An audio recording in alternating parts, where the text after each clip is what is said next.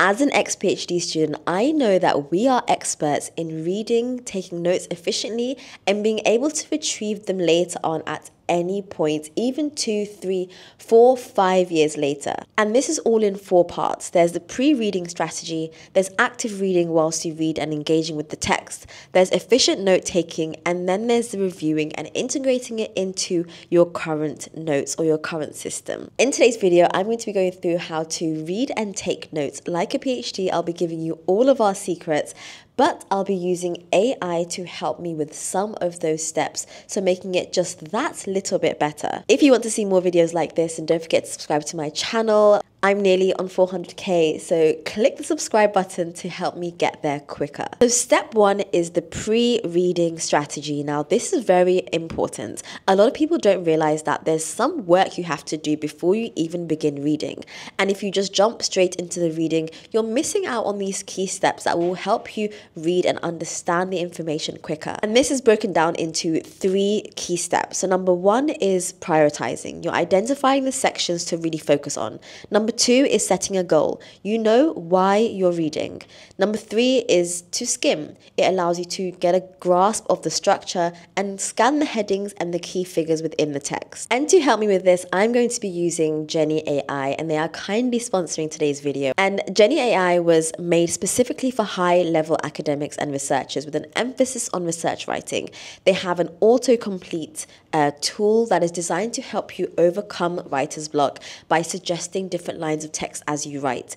It also cites all the information it suggests, and it was built to be a research writing assistant to help you with your citations, storing and organizing your references, and finding new references really easily. I'm going to open up this paper in Jenny, and it's a really long text. You can see my title, the keywords within my title. Within the title, you can see the keywords, review, outcomes, and these give you an idea of what is to come in the text. I can also see that there's quite a short introduction and background, so I know that it's not going to go into too much depth about the background information, so that's also good to know before you start reading. And then I can keep going down and I can see the results, I can see that there's a discussion, and there's also a conclusion. So it's a pretty standard piece of text. I can then go on to the AI chat, and this is where the magic happens. I'm going to say, what is the main structure of this paper? And it's going to give me a kind of a bit of a breakdown, like a really easy breakdown of what the structure is of this paper. It says that the main body begins with an abstract, there's an introduction, there's the methods, then there's the detail about the results, and then there's a discussion of the conclusion. And it's really broken it down for me in a really easy way that even if I didn't understand what was happening in the paper and it was a lot more complicated, I'll be able to do this really easily with the AI chat. Another really cool thing is that you're able to search through different sources, so your own paper, your own collections that you might have, the web or library of different papers, and this allows you to have a better scope of understanding when reading research papers. The second step is active reading, and this is where you do a lot of the work. There are 3 main action points within this second step. The first is highlighting with purpose, the second is annotating and taking brief notes, and the third is asking questions and reflecting on the text. Things like, what gaps or critiques emerge within my question. Let's say I didn't know what questions to ask. I'm able to go to Jenny and it can give me some suggested questions about this PDF. Things like summarize, what are the key findings, what are common skeletal injuries, and all of these questions are specific to my text. So it makes it a little bit more personalized than just a general question. So that gives you a bit of a way of overcoming the mental block sometimes. And it's given me a summary of the main findings. It said that these are the treatment options, and the study acknowledges inconsistencies, and it kind of has given me both sides of the argument. I also want to ask further questions about the paper, but I'm not sure what to ask. So I've said, what are some questions I should ask myself when reading this paper?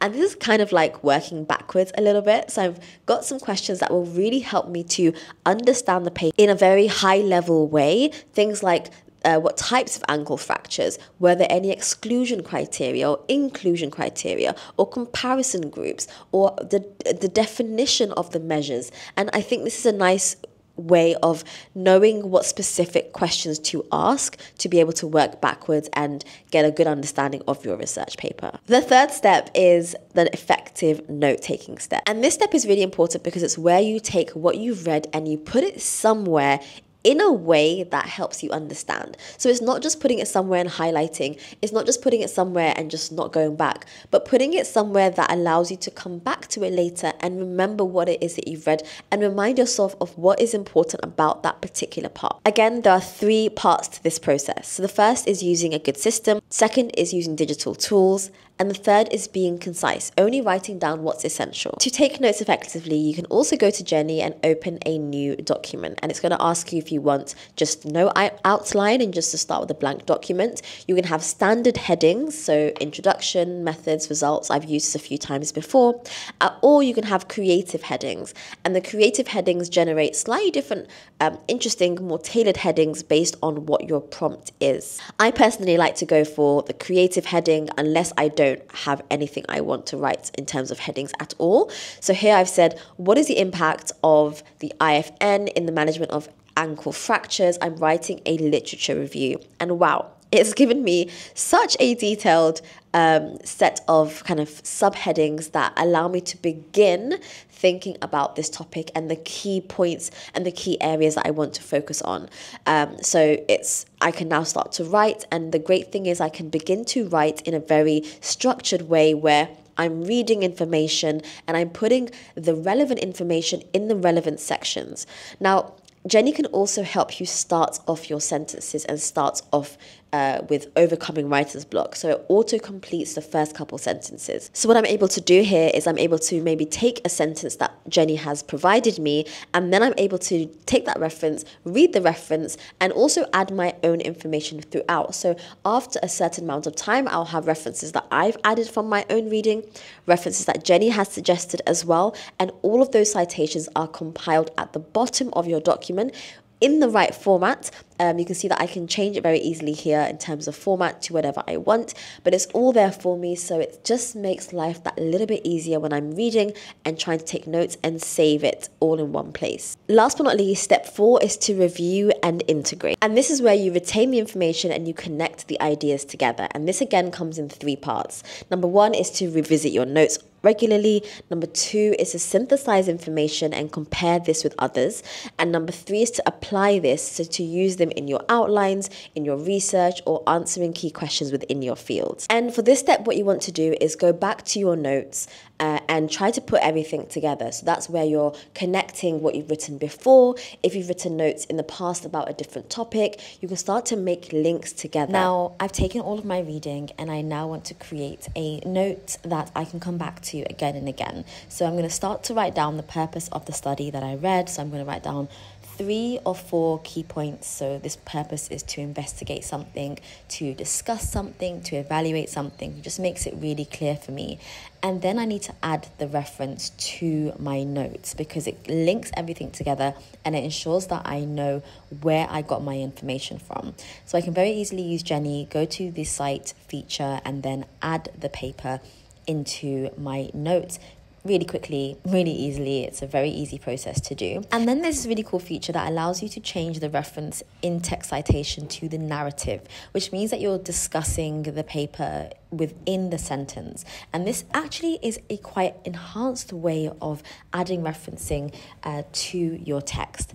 And then of course, all the references and citations are added at the bottom, and you can very easily change the format as you go. So these 4 steps, the pre-reading, the active reading, the note-taking, and then the retaining information together will allow you to read properly, read productively, and actually remember what it is that you've read. And that is how a PhD reads. It really is as simple as that. It's not difficult, it's not complicated, it's just a series of steps to help you get from a point where you have something that you don't understand to a point where you are the experts. So I hope that you found this video helpful. If you would like to try Jenny, then I'll leave the link for it down below, along with a little cheeky discount code for you to try the premium plan. There are so many different things that you can do with Jenny, so many different applications and different ways of using the tool in a very productive, ethical way within education. If you'd like to see more videos like this, don't forget to click on my link down below. I hope to see you soon and have a great day. Bye.